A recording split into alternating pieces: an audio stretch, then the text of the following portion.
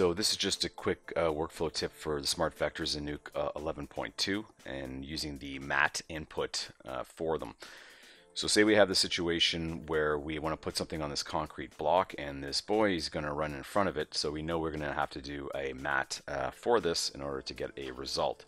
So the usual way is if we just go ahead and plug it directly in, we can see what we're going to have to deal with. He's going to be dragging that burn mark along with him for the ride.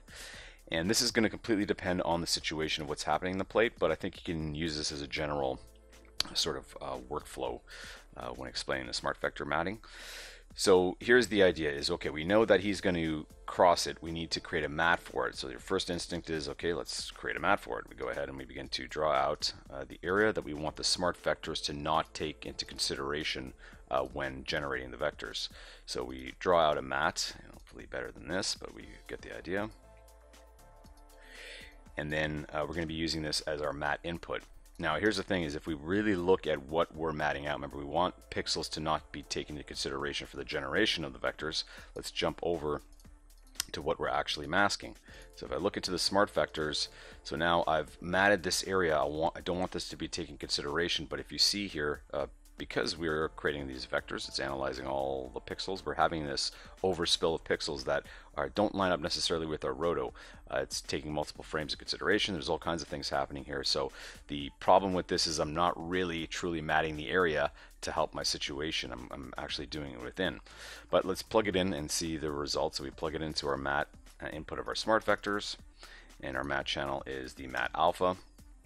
Actually, turn off this for a second, and this is the initial result that we get. So okay, so we've done better in this situation. It's not going to still help us to keep that in place. We'll still get the pulling along, and then you can see over here. So there is that handy in paint mat region, which is amazing. That will help take things further, and it does. But we're still going to get some pulling because of this gradient in between. We can crank this up as much as possible, but we're not going to get exactly what we want.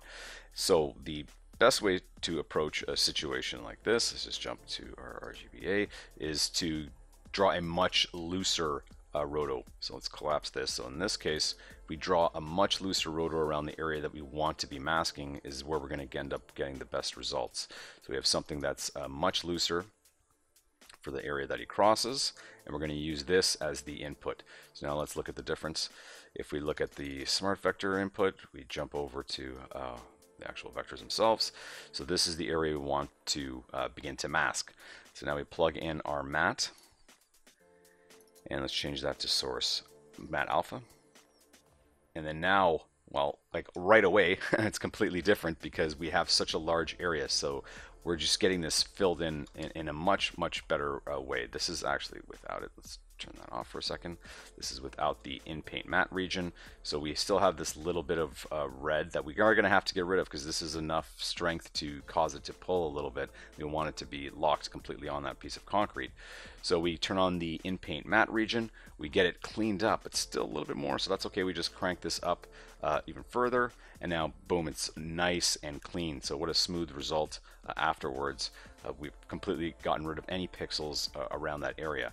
So in this case, we've actually we'll be able to have it locked on directly on there as he runs by, because we've created a wide mat or wide roto for that to take into consideration when we're generating those smart vectors.